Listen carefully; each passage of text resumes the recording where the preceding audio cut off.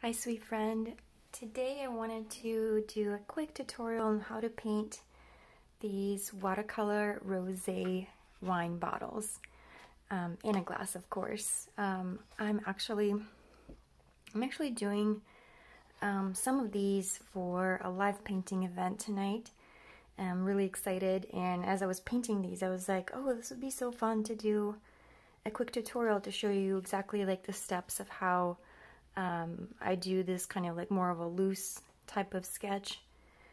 So for the live painting events, I typically do this types of style because it's, you know, a lot quicker, and it's not as detailed as like something that's that would take me like longer time because I have to work fairly fast. But I really enjoy doing this style because it's like fast and loose and really fun. And so let me show you how to paint these. Oops, let me grab. So I'm gonna pre-sketch these so that you can kind of see the shapes that I'm gonna be painting here. So let's see, I'm gonna start with sketching out this bottle, and roughly, let me see, I'm gonna zoom in a little bit. So roughly this is going to start with 2 parallel lines at the top, and then it's going to kind of come outward, so we're going to have 2 slanted lines like this, and then so it's going to almost kind of be like a little triangle shape. And then I'm going to do 2 more parallel lines for the body of the bottle.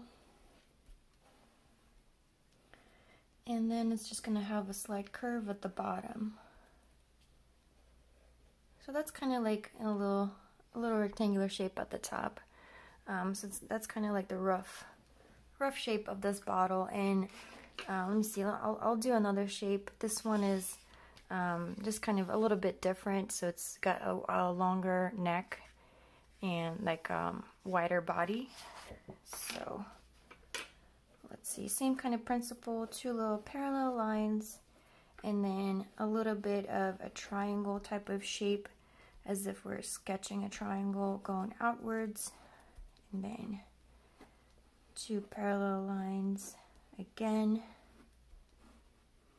and a curved line at the bottom.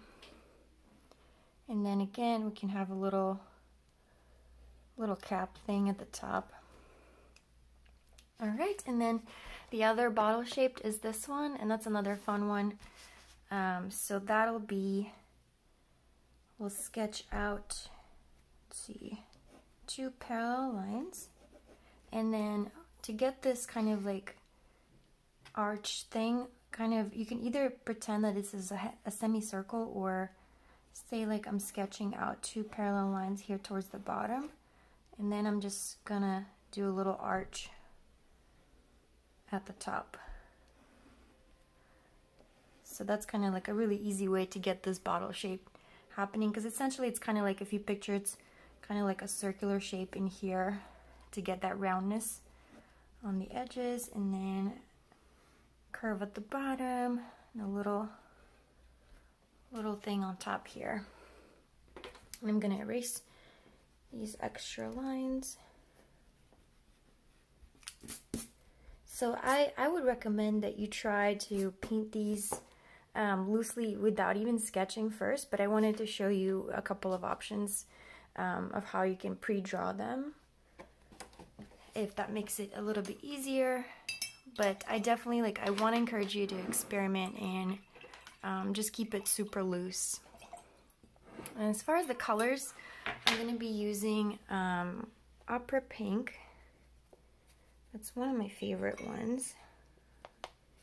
And then when we're thinking about rosé wines, a lot of times they have like this very kind of rosé color to them, and the way to mix that in is we can either do like a opera pink or a little bit of magenta. That can work too, and then add just a little bit of like a light orange or golden deep color, kind of like this. Now when you mix that all together, you get a nice rosé color. So it's not orange, it's not pink, but it's like an in-between.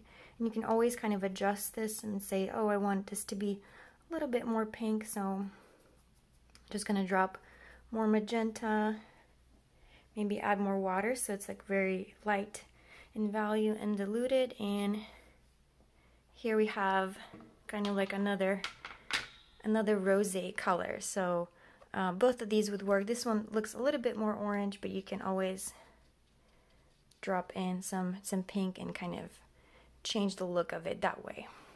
All right, so now I'm gonna start painting. I'm gonna keep more of an orange, like darker rosé color for the first bottle here. And let's see, I'm gonna start painting at the top, and let's see, gonna kind of extend, and I want to outline like the little labels. Those are optional, but I think they look really fun when you sketch them. So I'm just gonna like outline so I have this blank space, and then I'm going to basically just paint on dry, and then I'm going to outline this side.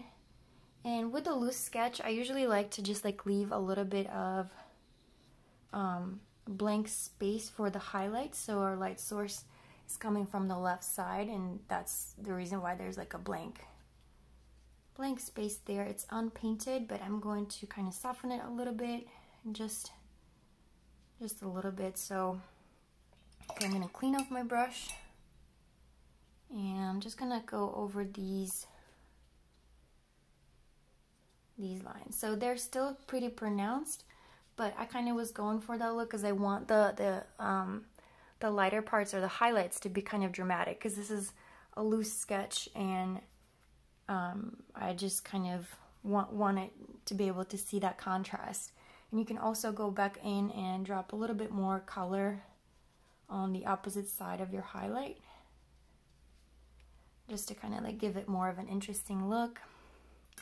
Then I'm gonna, let's see, clean off my brush, and I'm gonna add a little bit of, just a couple of like little squiggles here and there to like give the impression of a label and some writing or like a pattern or something. And then for the very kind of cork portion, I'm just gonna I'm using a little bit of lilac color.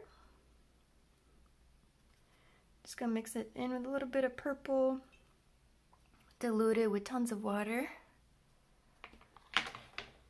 And I'm just gonna paint the little guy at the top. And also see, like, I kept a little bit of a white space at the top just so that it matched the highlight on the rest of the bottle. Alright, let's see, for the next one, I want it to be a little bit more of like an orangey rosé. So I'm gonna drop in, grabbing in more of this golden deep, and just gonna mix it in into my mix, kind of warming it up.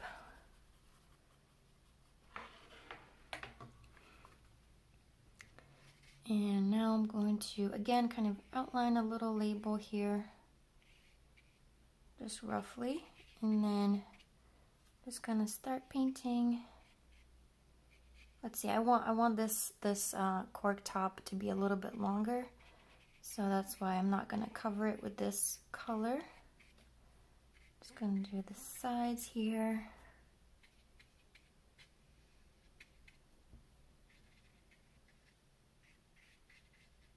All right,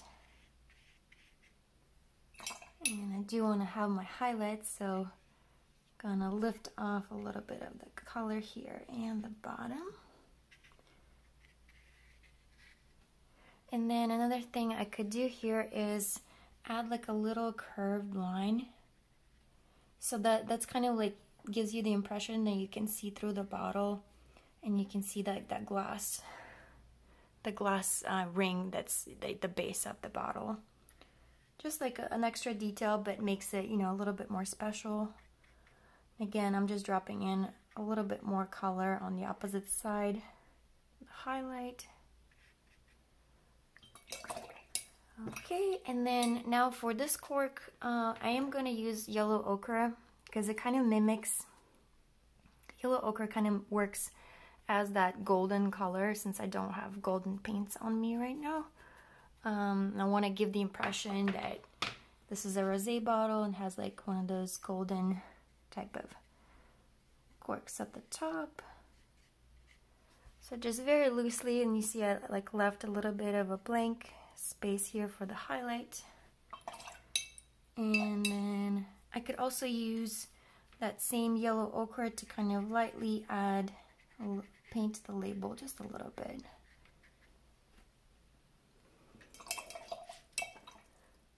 Alright, and then the final bottle I want to do, I'm going to use mostly opera pink.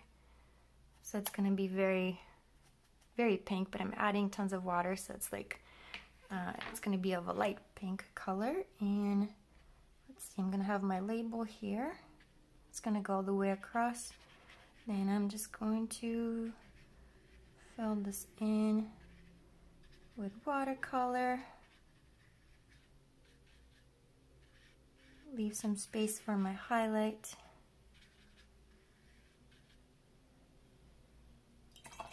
And then, let's see, maybe extend this a little bit here on the bottle, the neck of the bottle, and then I'll go back to yellow ochre to do the cork portion at the top. Alright, and I guess I'll mix in a little bit of yellow ochre and orange for the label, and I'm just like, it's very, very light in color. I'm actually going to use some water to just spread it around so you can kind of, it's not super like pronounced, but it's still there, and it creates like, gives a nice look of for the label. And you can also add just a little bit more of a shading on the opposite side, so it kind of goes along with the rest of the bottle. Let's see, gonna add just a bit more pink here on the other side.